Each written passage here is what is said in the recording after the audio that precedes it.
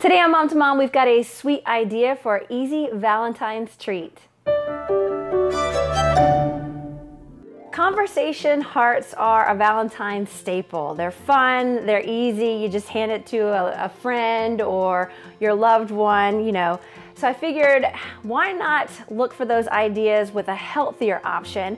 So today we're making conversation cuties. This is such a fun and unique idea. All you need are some Sharpies, whatever colors you want, just make it fun and personable. Then you're gonna grab your cutie and just start writing messages all over them. So what I like to do is go through the conversation hearts. Some of them say crush on you. Some of them say be awesome.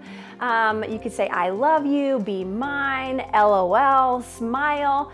Once you're done writing these fun little messages on these cuties, put them in the bowl and wait to see your kids' reaction the next morning or even that day when they come from school. They'll see these fun little conversation starters. It's a fun, unique way for these Valentine treats that's actually healthy. Moms, if you like this idea, let's hear about it. You can message us on our Facebook page, or if you have any other wonderful ideas, you might see that on the next Mom to Mom.